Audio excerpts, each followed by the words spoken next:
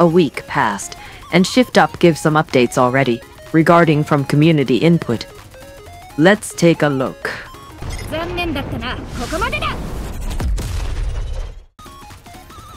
Redhood got significant buff, her base number almost 2 times to be precise. Saying that doesn't mean her damage became 2 times than now. Need proper testing. But I must say, now she's a must-pull unit. It's kinda expected to buff this way. Easiest, fast yet effective one. Because there's nothing wrong with her cooldown mechanics in the first place. I mentioned it before, her burst one is like one of the best buffer skill. And make it 20 seconds cooldown make her more insane than Litter. With this new number, now it's clear that she mainly perform as burst 3 DPS with extra feature. Even on par with Alice, which currently best DPS unit. My simple guide still relevant.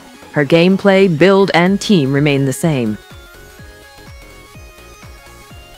This is nice touch. Lowering needed amount means they don't want to create excessive anxiety. Not all players like to spend 8 hours to minigames. At some point, it became burden.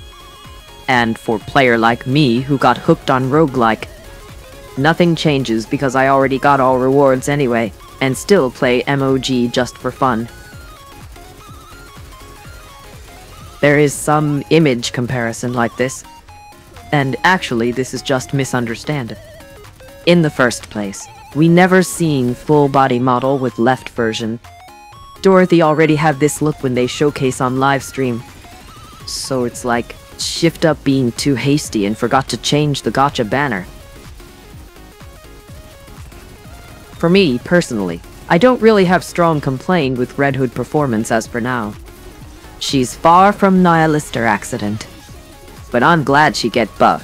This will make better experience for almost all players. And currently we still celebrating anniversary. Shift Up fast response on how they handle community will affect the hype. So yeah, don't miss her banner. Thanks for keep with me until the end of video.